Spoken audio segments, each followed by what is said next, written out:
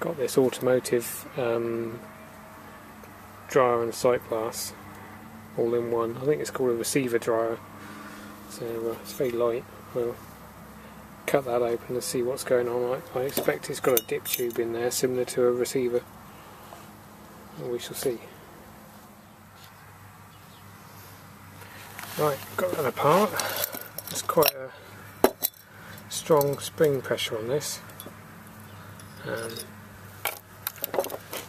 gives it a bit of tension. That's the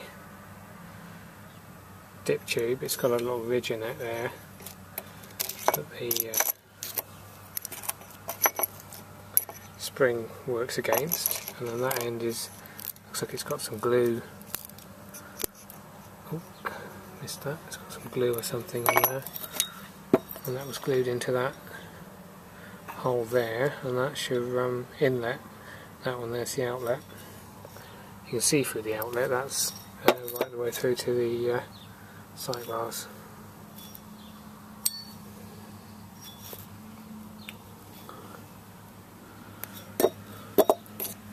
Aluminium dip tube.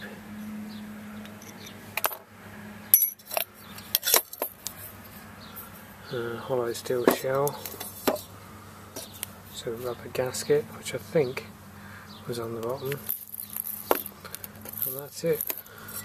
The dryer, which is tiny really. It's not a great deal. And I see that is that's what the spring is pushing against.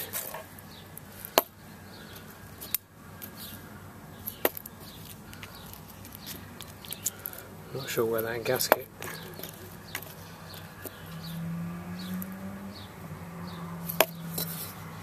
Oh, I see.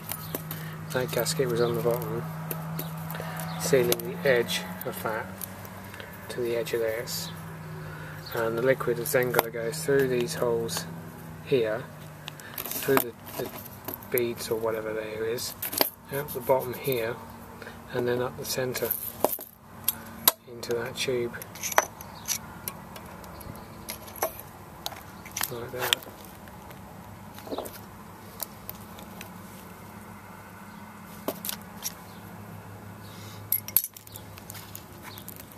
See if we can get this out of there.